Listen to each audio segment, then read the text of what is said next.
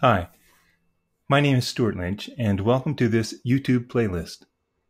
This is the first of a 10-part series on how to log into Firebase with SwiftUI and store the user information in a Firestore collection.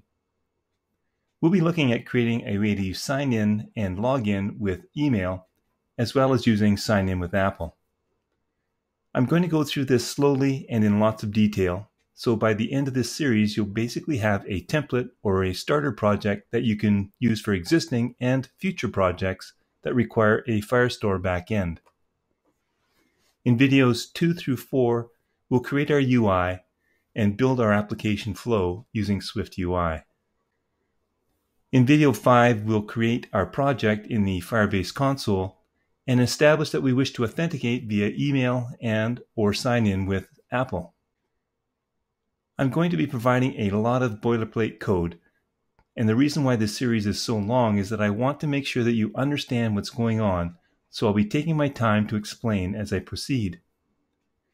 In video 6, we'll step through and add the code that makes the authentication connection to Firebase. In video 7, we'll complete and test the sign up with email phase and see how the data is stored in Firebase and the Firebase user collection.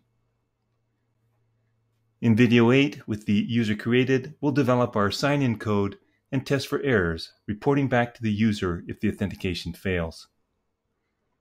In video 9, we allow the user to initiate a password reset. And finally, in video 10, we code the SignInWithApple process. This introduction video is the first of 10, and I'll be releasing each one as I complete it. So please subscribe to my channel and tap the bell so that you are notified when new videos are added. At the time of this recording, all episodes have been planned and scripted.